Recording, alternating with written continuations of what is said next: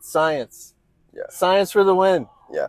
Not only science. Sound quality is 50%, not 50%. 80% science. Half science. Half art. Yeah. All right, break it down. What is it? I don't know how many percent.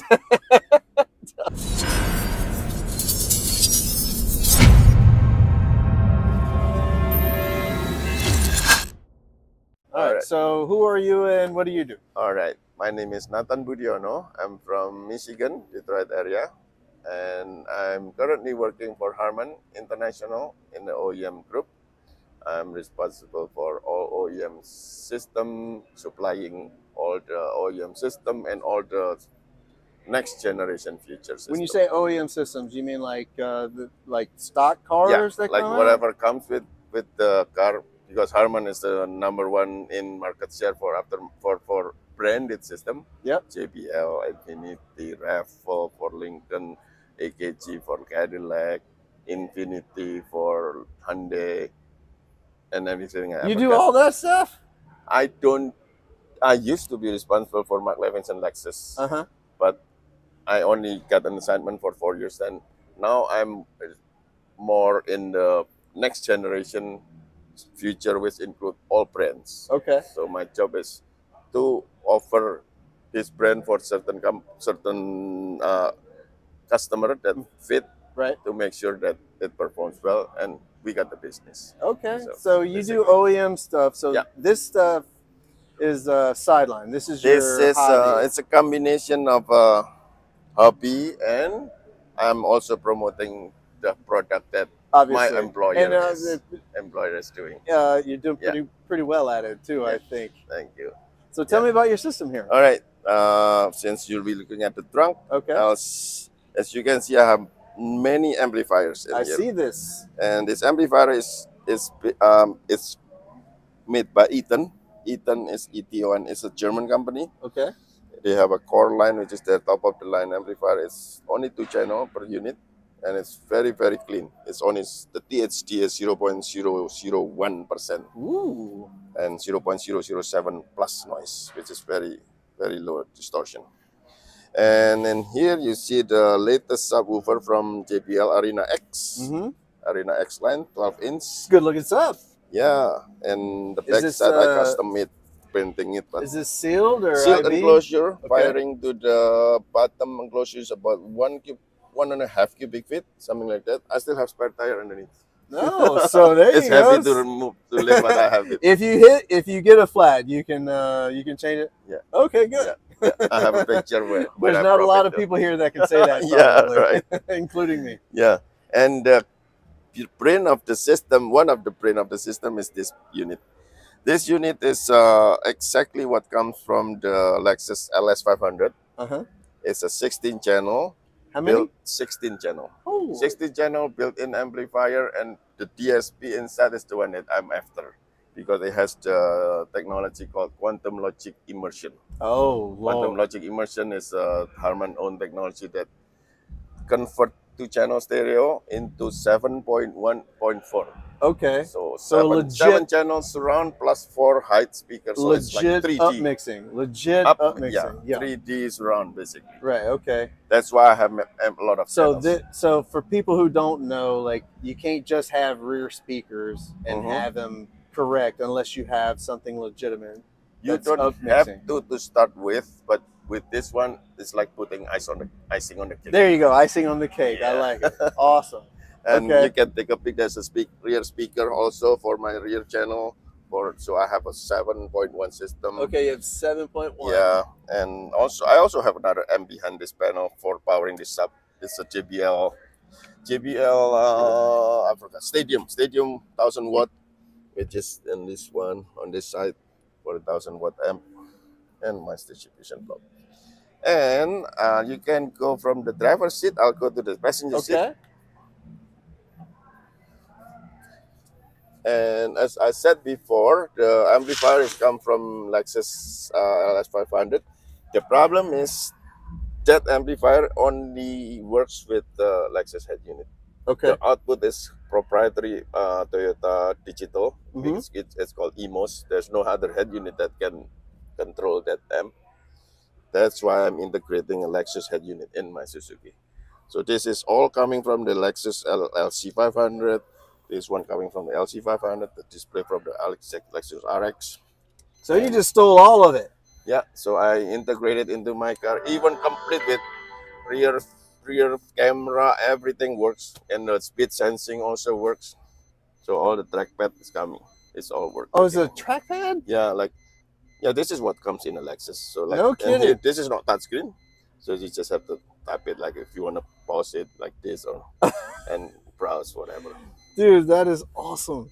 That's fantastic. This head unit is so complete. It has CD player, DVD player, Blu-ray player, and a Sega DTS encoding for 7.1. Oh, you fancy. Yeah. You fancy. And like I said earlier, my processor have 16 channel. 16 channels. So I have a 16 channel, 16 speaker system. Starting with the front stage is 3-way JBL Arena X. Let me turn on so it doesn't beep. Arena X 6.5 inch, 3-inch tweeter, mid-range, and the new Beryllium with the waveguide tweeter. Wow. So 1, 2, that 3, is something. 4, 5, 6 is my front stage. Yeah. Center speaker, I'm running the same setup, which is mid-range and the tweeter. So that way I have left, center, and right have the same timbre. So we have to have a timbre match.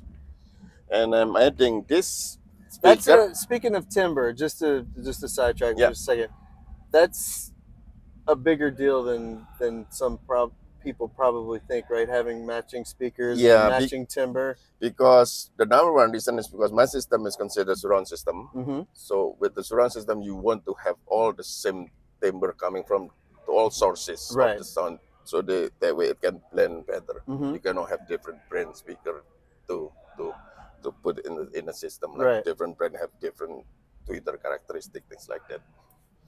And this one I added a speaker. It's in the surround system, it's considered as a side speaker. Okay. So the content is different. So most people saying that how do you tune speaker so close like this, it will fight each other.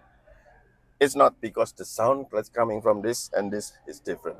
So this complement to each other. Okay. It's not fighting each other. Right. And this is the side speaker, and then the rear speaker also for the surround rear speaker, which I mentioned earlier. So this alone is already showing 7.1 system, right? 1, 2, 3, 4, 5, 6, 7, and that's 0.1 is a subwoofer. And this system is 7.1.3 originally, but now it's reduced to 7.1.2. The 0.2 is the height speaker. I have 2 height speakers here. Oh, you got secrets. Yeah, this speaker is... You got secrets. The driver comes from the Lexus LS500. In LS500, there's 4 of these. It's just 1, 2, 3, 4 for the rear passenger, but I don't have rear seat anyway. I mean, not usable. So I'm only use the front one. Oh, I used to have one in the center here, but I removed it because it doesn't really need, my car is small, you know. And as far as the other features is like the head units integrated to my Suzuki. Even my steering wheel from my Suzuki works with all the things. Unit. Everything, all not losing anything. Yeah. A lot of speakers in here. How do you tame it? A lot of speakers. Yeah, people people saying why 6. Oh yeah, because I can tune the amplifier. Okay. The DSP is in the amplifier. All 16 speaker can be controlled from everything, from the EQ, crossover, time delay, and many things. On the surround system has infinite variables. You can adjust infinitely, literally infinite. There's so many parameters that you can adjust. So for people who don't know you and are just watching or meeting you for the first time, you compete in 2-seat and single seat. Yeah. With the same tune, is that correct? I used to, but not anymore. Oh, you change it up now? In the past, I was using the 2-seat tuning for 1 seat, but I barely win sometimes. Just barely win? I mean, we need to... You want to beat people bad. So I gave up. So I make up the 2 settings. That's amazing. I don't think people understand, like most people that are watching. Which is opposite to most people. Most people use 1-seat tune for 2-seat class. That's right. I don't think people understand how difficult 2-seat tuning is. Right, like, yeah. 2 people. It should not be difficult. Yeah. I'm saying this because in the 90s, the class availability is only 2 That's seat. That's it. So we've done it before. Why we don't want to do it? I don't understand. You have to do it. It can be done. That's right.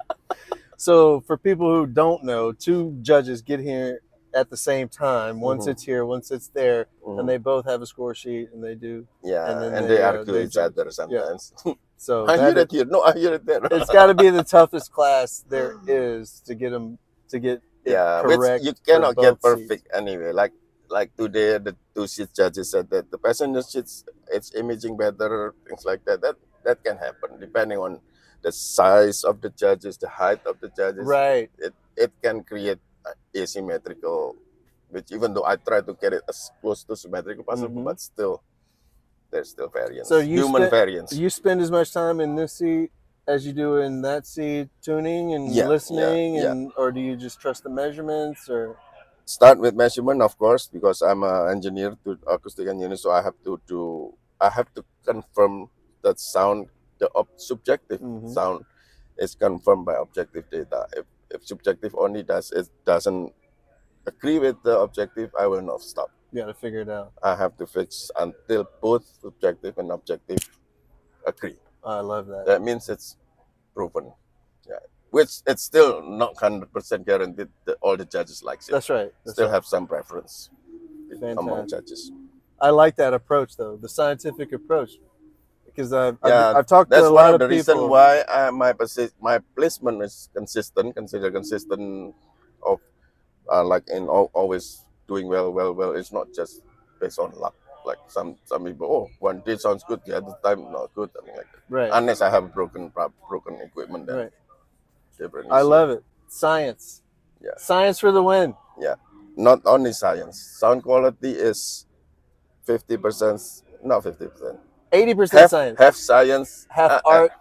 Yeah. All right. Break it down. What is it? I don't know how many percent. I want to say it's higher than 50% science. Mostly science. Yeah. But the I want to say 65% at least science. The rest are artistic. Artistic. Yeah. Fantastic. Yeah. Well, I appreciate you taking the time, man. No this problem. car is amazing, and I just love this car. Yeah. And you haven't heard it yet. I just really love this car because it is just such a cool car. And you're a Suzuki guy, right? Don't you have more than? Yeah, I'm a really Suzuki. How many Suzukis do you have? Currently in my house, only 2. I thought you had like 3 last or 4. month I have 3. Oh yeah. I just crashed the other one last month. You did what? Crashed it. You crushed it? Yeah. Why would you crush it?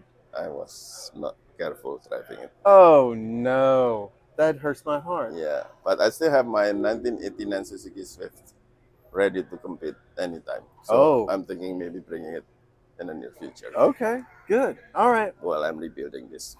Well, I appreciate your time, man. All right. Thank you so much. Yeah.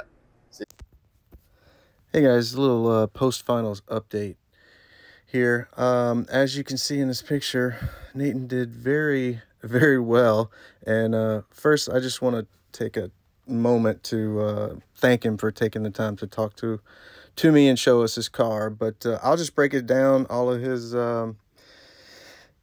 accomplishments from finals this year really quickly. World champ in Mask Unlimited. Mask's a new and upcoming organization, and we'll be sitting. I actually talked with the owner, so we'll be uploading that here soon. He also won Mask 2-seat. He won Mask King of the Hill Award. Also, world champ in Iasca Expert 1-seat. World champ Iasca Expert 2-seat. Champ in Emma M Unlimited 1-seat. He also competed in the 2X and won there. He also won World Championship Mecca Master 1-seat.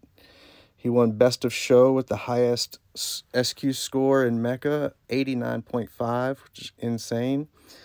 He is the repeat winner of the Culbertson Cup, you can see there in the picture, and that's, I think, the highest score of the show. And